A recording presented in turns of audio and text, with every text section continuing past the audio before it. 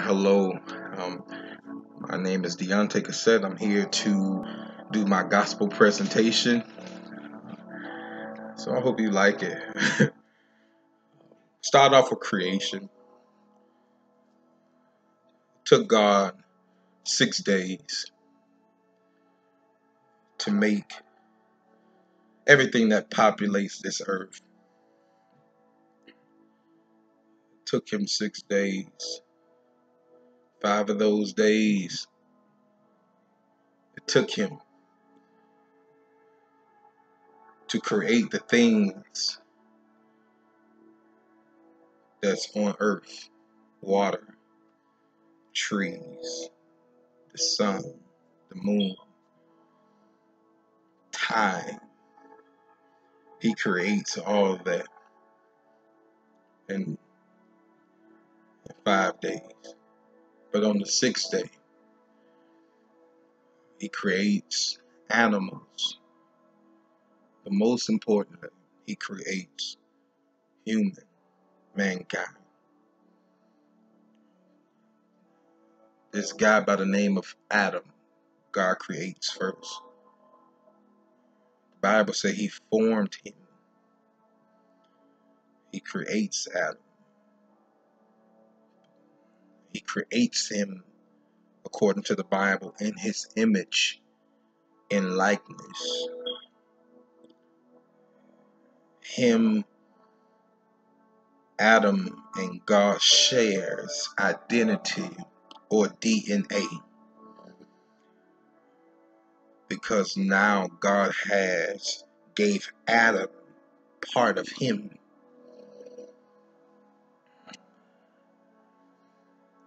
Not only did God created Adam, but from Adam came Eve.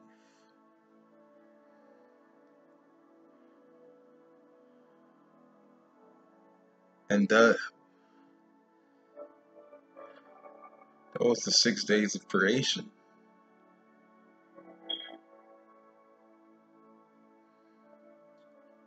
The next is the fall. The next chapter, Genesis chapter 3, right in God's presence, right in the Garden of Eden. Here is Satan. Satan is in the Garden of Eden, in the presence of God. And he decides to have a conversation with Eve, trying to persuade her to take a bite of the fruit. He tells her, hey, nothing's going to happen to you. God said you'll surely die. What?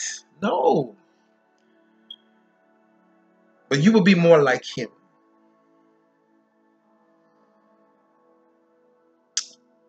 So disappointing that she took a bite of the fruit. And next she hands the fruit to Adam. He bites. He chews. He swallows. He digests the very thing that God told him not to eat. Then the Bible says, and their eyes were open. Now they know the difference between good and evil.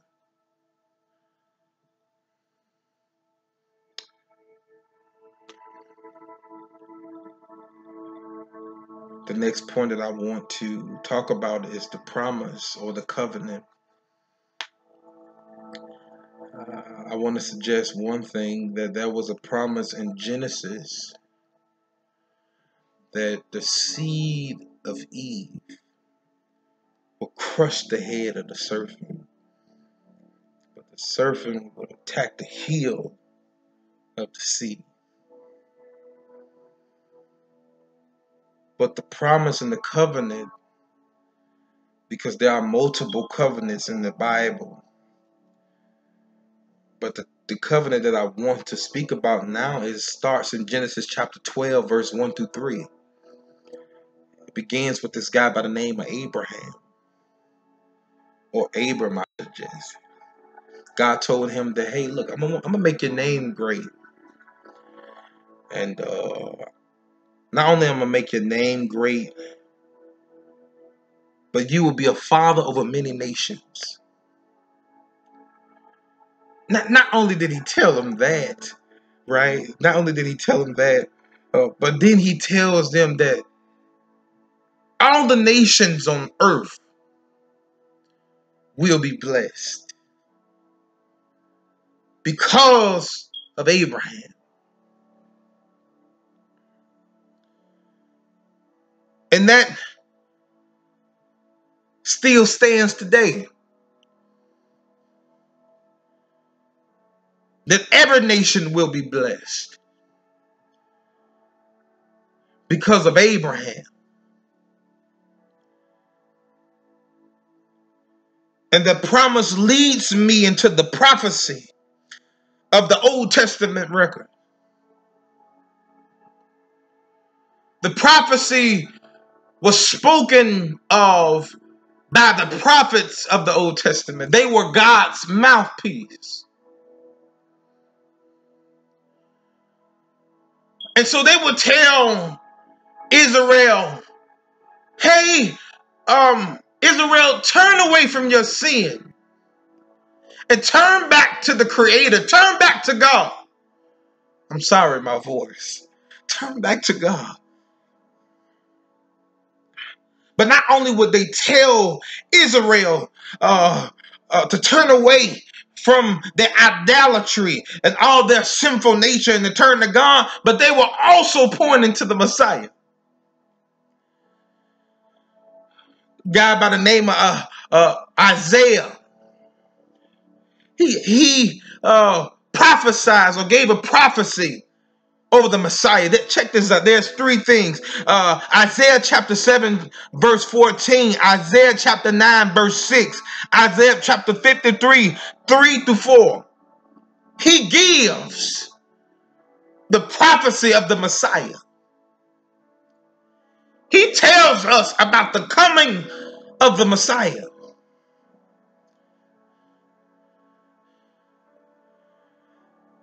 But not only does he tell us about the coming of the Messiah, but we await for him to appear or to come into revelation. And that runs into the virgin birth. It runs into the virgin birth. Mary, which is Jesus' mother. Joseph, which is Jesus' stepdaddy. God, which is Jesus' daddy.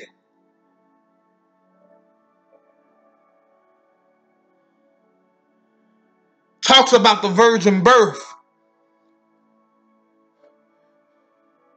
This is important because the virgin birth, it also represents his deity.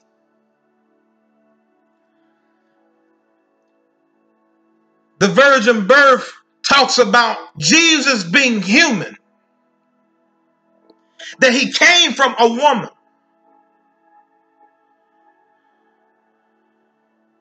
Just like incarnation, this word incarnation came from the Latin. It really means to be human.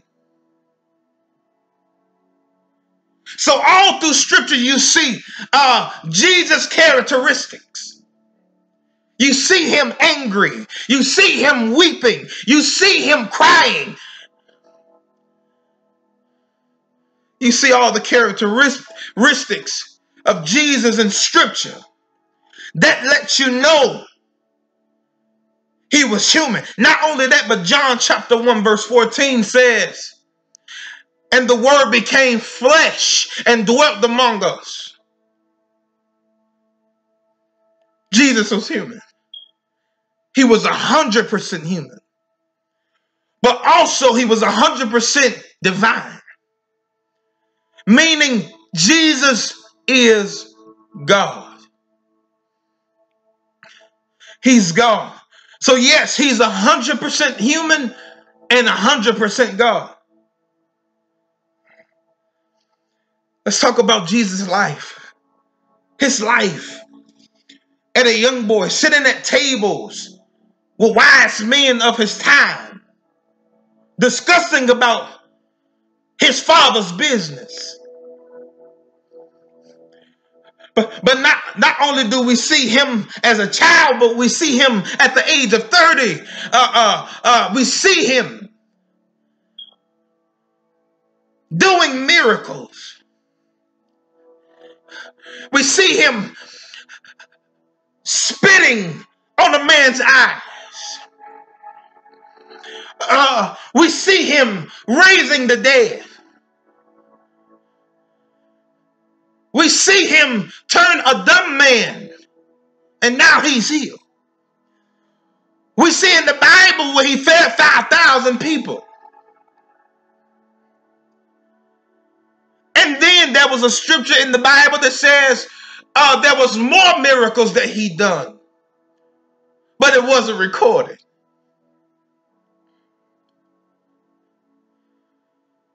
I talked to you about his life, but then I must talk about his death. That Jesus was the ransom who took all of our sins and took it on the cross. At the cross is where they knelt his hands, where they knelt his feet, and they pierced him in the side, and they put a crown of thorns on his head. And the Bible says he died. But just like he told the people, in 3 days, I rise up again. And shortly, 3 days later, Jesus rise from the grave. The Bible said with all power that he had.